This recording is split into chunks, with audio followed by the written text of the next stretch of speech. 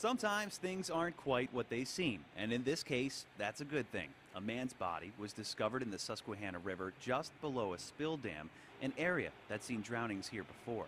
Police and the coroner were on scene, fully prepared to investigate a drowning. Sue Hubbard was under that same impression.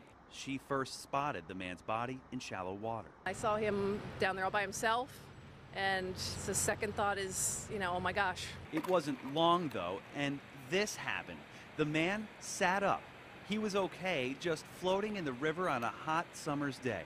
People who witnessed it couldn't believe it. We were standing here talking to you, and all of a sudden he sat up, and apparently he wasn't dead. Can you believe that? No, this is unbelievable. I said it's a miracle. I mean, it's great.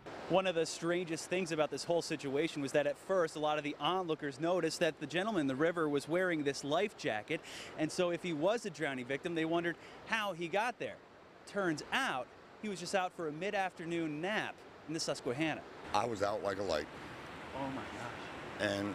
But it was comfortable. You heard right. Joseph D'Angelo fell asleep in the river and was oblivious to what was going on around him until a dragonfly landed on his nose. It was like laying on a cloud. I look up at the clouds and I was laying on a cloud. Oh my. And it was a wonderful thing. A wonderful thing for sure, for all those who thought D'Angelo was gone.